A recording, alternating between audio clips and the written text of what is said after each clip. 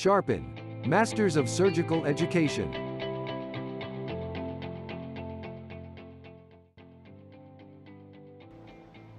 Hi, my name is Samuel George. I'm a consultant plastic surgeon and I specialize in hand surgery and peripheral nerve surgery. And I'll talk to you today about performing a nail bed repair. So nail bed injuries are quite common and they are usually from crush to the fingertips, which could be crushed in doors, car doors, hammer, heavy things falling on your finger and things like this. They can cause a little fracture called a tuft fracture, which usually we don't need to do much about, and it can disrupt the nail bed. So the nail bed, going through anatomy, consists of your nail itself, the epinicial fold, which is where the nail comes from, and then you have the germinal matrix and the sterile matrix, which makes up your nail bed. The germinal matrix has the cells which actually make the nail grow, and if this is disrupted, you can get disruptions of your nail, or what we call dystrophic nail growth, which looks a bit odd but doesn't cause any functional problems usually. Now, the other parts you need to think about in the fingertip are the hyponychium and the paronychium. And so you have the epinicium, which is the bit above the nail, the paronychium, which is the bit that's on the side, and then the hyponychium, which is the tip of your pulp underneath the nail. And then you have the bulb, obviously. So what you need to think about when you repair a nail bed is what you're going to do to each of these elements and where the injury is. Usually the injury goes across the nail bed in a simple nail bed injury. So what we do is we give local anesthetic to the finger, first a ring block to numb the entire finger. Before doing anything invasive or traumatic, ensure you test that your local anesthetic ring block is working. So we do that. And then we apply a digital tourniquet. There are different types of tourniquet.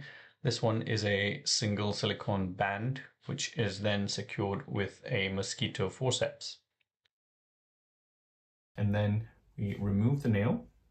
The most atraumatic way to remove the nail I found is to use a tenotomy or iris scissors, with the tip of the scissors actually pointing upwards away from the nail bed, a single pass and then spread to detach the nail from the nail bed. Now, if the nail is completely detached, you can remove the nail with some forceps, like we are demonstrating with the distal nail here. With the proximal one, it's still connected to the epinicial fold. So with this one, you use a mosquito and grip the side of the nail and then rotate the nail slowly, and it basically atraumatically removes the nail without causing any avulsion. And then what you need to do is debride any loose tissue or dead tissue or devitalized tissue. And then you need to get into the fracture and really wash everything out. So you need to open the finger out and scrape out all the little bits and ensure that the fracture is completely clean if there is a fracture. So when debriding the nail bed, you want to ensure that you take just a very little sliver off the edge of the lacerated nail bed to ensure that you removed any devitalized tissue. You can remove bits of skin if there is a skin laceration on the pulp or the paronychium or the epinicial fold as well. When washing it out, you want to actually flex the pulp so you open the wound up and you expose the fracture and the bone. Give this a good wash into the bony fracture fragment and not just on the surface. You then want to use a Mitchell's trimmer or just the metal needle and scrape out the fracture and ensure you perform a thorough debridement. After this, you just want to examine the epinicial fold to make sure it is completely open, undamaged and unscarred. If not, this might scar down and stop the nail from growing adequately. After you've done that, we wash everything with saline, and then what we do is we put some very fine sutures into the nail bed to repair the nail bed with usually 6/0 microrepeat. Now, the nail bed is extremely fragile, so you want to be sure that you atraumatically suture this. You're passing the needle and just following the curve of the needle in a straight line. When you pull the suture, ensure you pull it and use your needle holder as a pulley so you don't pull at an angle.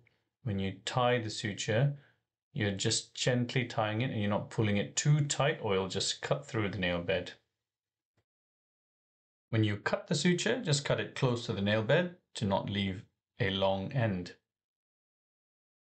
Now, when you suture the nail bed, as it is very fragile and these needles are cutting needles, you want to ensure that you use an acute angle to go in to achieve eversion. While the needle is in the nail bed, you want no movement at the nail bed at all, and just follow the curve of the needle as it comes out. You want to just push if you haven't got enough of a distal end, and then curve the needle out without moving the needle at all in any direction apart from the curve of the needle. And again, you tie the suture gently, ensuring just adequate approximation without it being too tight as to cut through the nail bed, and cut the sutures.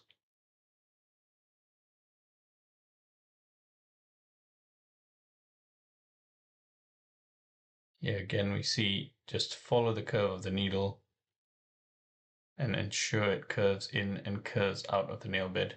Any slight movement, and when you tie the suture as well, ensure you tie it at the level of the nail bed.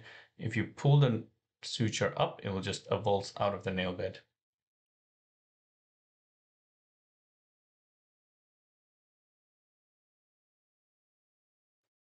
Now you have to think about how many sutures you need. You only need 2 or 3 usually if for an entire transverse laceration. You don't want to fill the area with sutures. At the end of the procedure, you want to clean the nail and replace the nail onto the nail bed. Now there is some evidence to show that it doesn't really make a difference if you replace the nail or not. I like to replace the nail because apart from just splinting that nail fold open, which is not that necessary, it does protect the nail bed a little bit, and the nail bed can be very sensitive if there's contact once it's healed until the new nail grows, and this old nail actually stops it from being painful when there's contact in it. So what we do is we just put the nail back in. Now there are 2 ways to secure the nail here. You can use a little figure of 8 suture with Vicro repeat, or you can put a little dot of glue. I prefer putting the little dot of glue as to not to disrupt the epineuchial fold and the hyponychium with sutures and leaving the sutures in for too long. So what I do is I basically put a very, very tiny dot of glue underneath the nail, and it sits there, and that's all you need. If you put too much glue, that can cause problems like infections and things like that. And then put a finger dressing on, and usually the dressing is quite stuck on because of a bit of bleeding and things at the tip of the finger. So it's actually better to see these patients in 2 weeks as opposed to 1 week. Now there are many ways to apply a finger dressing. The way I like to do it is to take a rectangular piece of Mepitel, which is a non-adherent layer, and make 2 slits in the middle. You then put half of it on the dorsal surface and fold the ends down, and then fold it onto the volar surface, and then fold the 2 ends up, and this nicely will surround a cylindrical finger like this. Do the same thing with the gauze. So I cut it so it's relatively square, as you don't want a long length. You want half the length that will go down the area that you want, and you make 2 slits again. Again, fold it at the midpoint where you've made your slit, fold the 2 wings down, and then fold it down to the volar side, and then fold the other 2 wings upwards. Now with the remaining slit that I cut away, I usually use this to create a little bit more padding, and I will use this extra piece of gauze just to go over the finger to create a little bit more padding, a little bit more pressure. And then I like to use a tubic grip type dressing to go over the whole thing. And there are different versions of this as well, but this seems to be an easy way to just very elegantly cover the entire finger. There is a version of this called the Adaptix dressing, which has 2 layers of this which roll down, which I feel is not enough for a finger sometimes. So I use this. After we've completely dressed the finger, this is the point I take the tourniquet down. Usually this procedure should take around 10 minutes. And with the tourniquet down, you can see there's no bleeding at the tip, as everything is nice and padded and covered. I then apply some tape. Now when you apply tape here, you want to ensure that you tape the dressing to the hand, as cylindrical dressings like this can easily slip off the finger.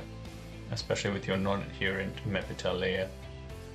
So for extra security, I usually put a length of tape going all the way down the dorsum, around the tip and around the volar side of the finger at the same time.